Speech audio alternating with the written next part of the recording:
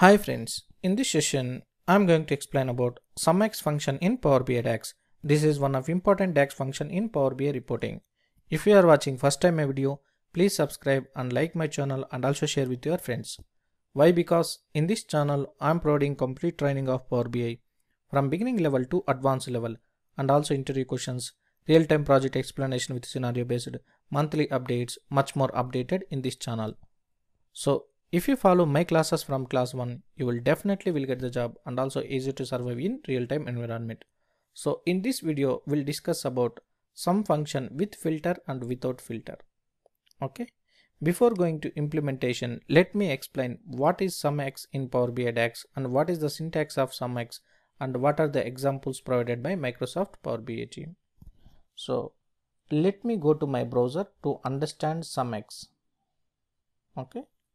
SUMX in Power BI. Let me open official page of Power BI DAX. SUMX is nothing but return the sum of an expression evaluated for each row in a table. That means SUMX will work row by row. Very simple. Okay.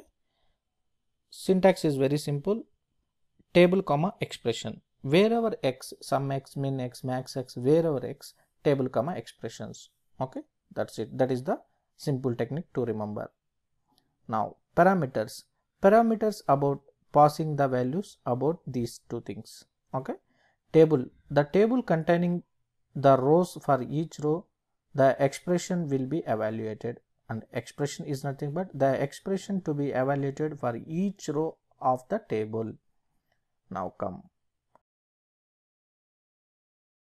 some remarks. The SUMX function takes as it is first argument as a table or an expression that return a table. Okay. The second argument is a column that contain the numbers you want to sum or an expression that evaluates a column. Only the numbers in the column are counted. Blanks and logical values and text are ignored. These 2 points are very important. For more complex examples of SUMX in formula, see all and calculated table. Don't worry, I will explain in coming sessions. This function is not supported for use in direct query mode when you use it in calculated columns or row level security rules. Okay. They given one example. They given only one example with filter. I will show SUMX without filter also. Let me explain with simple example, then we'll take data from the adventure works and I will explain this one. Okay. Now let's move to my Power BI desktop. Let me take product table which is created by me.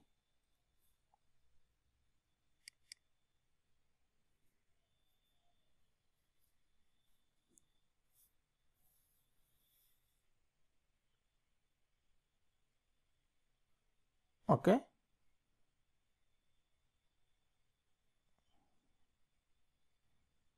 I will take this one. This is very simple table. That's the reason I am taking. Let me click on load.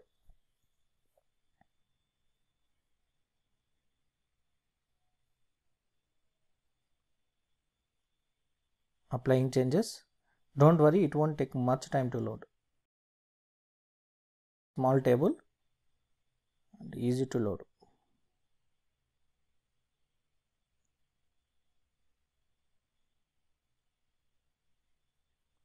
Now my table is loaded. Now go to data view. See here numbers already it is sum. Okay. If you don't want, you can go and you can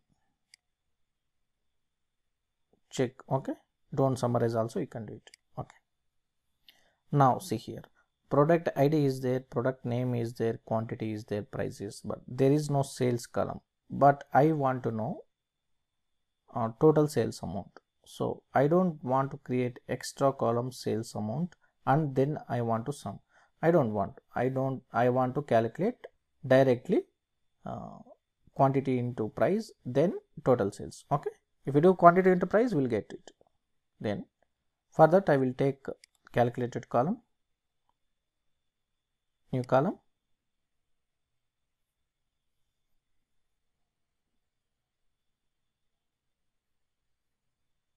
I just mentioned total sales. Okay, by using SUMX we can achieve this. SUMX, come here, what is the syntax? Table comma expression. My table name is product, comma, and my expression is quantity into price. Quantity into price. Let's enter. Now see, this is the total sales amount. What it does, row by row calculated. Quantity 100, quantity 10 into price 100, 10 into 100, 20 into 200, 30 into 300, 40 into 400, and 50 into 500, and that value it sums.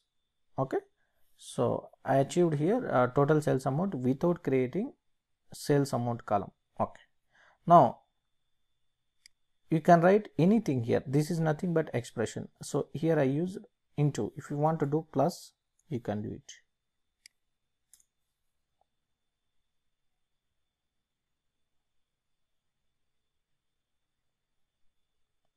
Okay, so it will do 10 plus 100, 20 plus 200, like this it will do. Then it will calculated total. Okay, first it will work row by row, then it will sums. If you want to do minus, you can go it doesn't matter. So all mathematical operations will work.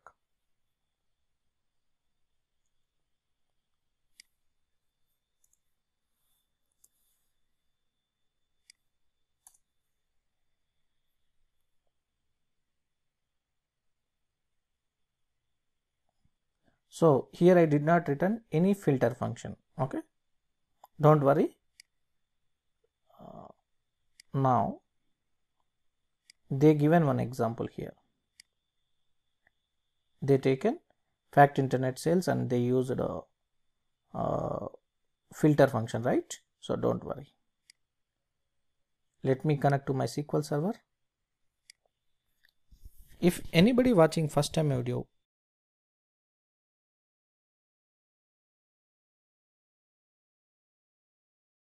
AdventureWorks DW 2017 under Northwind databases. If you practice these two databases, you will get familiar with the real world data. That's the reason why I'm telling. Okay, now I am using only one table, fact internet sales. Okay, this table is enough to show this example. That's the reason why I'm taking.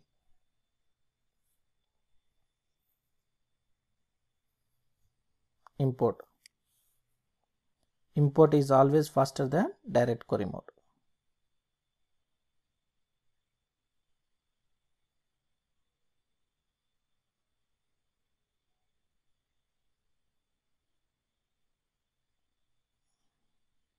Okay, my table is loaded now. Now see here, come to fact internet sales. Here already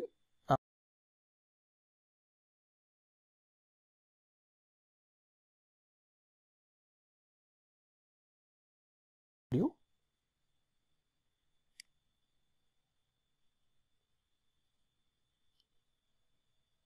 see here. If you want to don't summarize, you can summarize it. See here, don't summarize, then this sum symbol will be gone.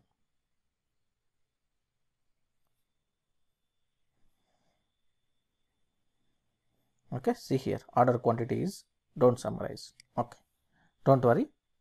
Now I want to calculate total sales amount. First of all,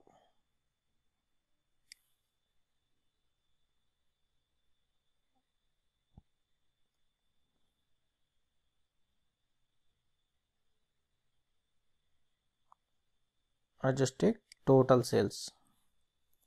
Same measure name you cannot give, that's the reason why I will give total sales amount. Okay, equal to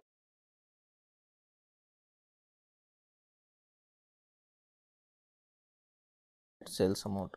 I want to know the total sales amount from the fact into net sales. Measure also will give the same result, but we can reuse the measure. That's the reason why initially I am taking this one. Otherwise we can write directly here also. See here, they did not given, but we can write here. Okay, don't worry, I will show now. Okay, now this is the total sales amount. Okay, now go to data view and come here and come to sales territory key.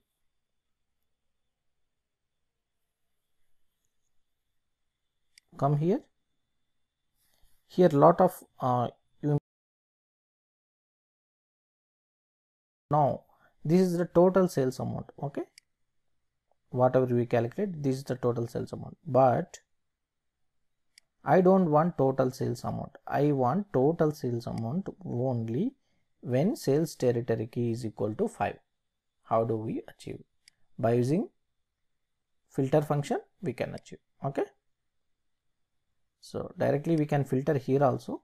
So what we do is, first of all I will show you. Unselect everything. I want only sales territory key is equal to 5. Then okay. Come here. Okay. Now right click, new measure.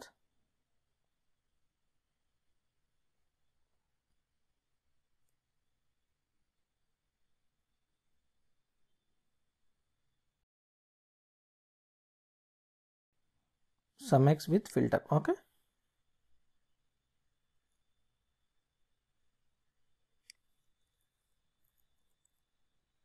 Next with filter for better understanding. SUMX. So first of all what you need to raise, table name. Table name is fact internet sales. Expression, what you want to filter. I want filter based on sales territory key.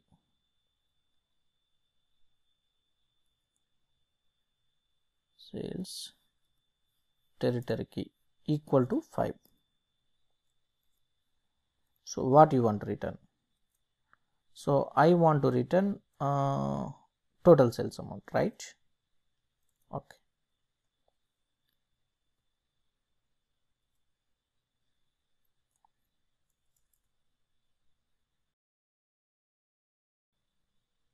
Sorry, we need to write here filter. Okay. Now I want to return here amount. You can use the measure also, anything.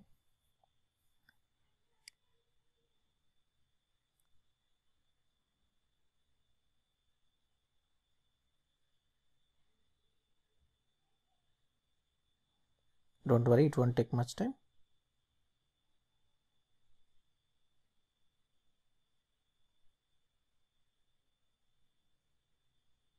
Now drag here.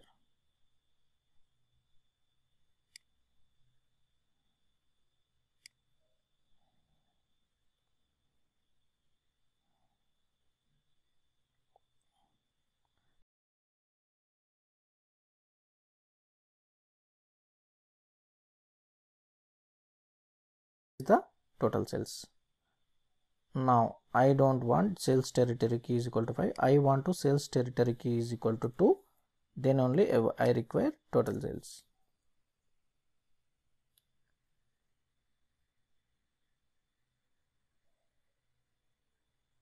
See here, values are changing.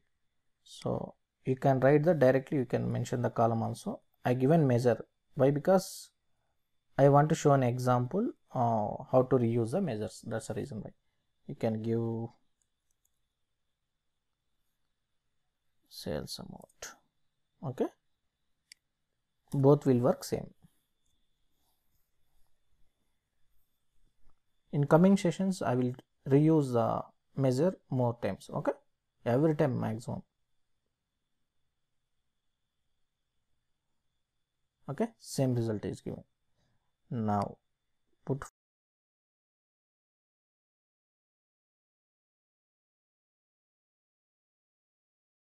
it.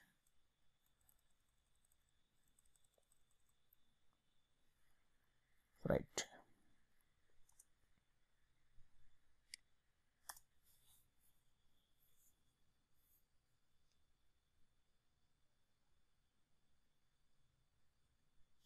This is the total sales amount when sales territory key is equal to 4.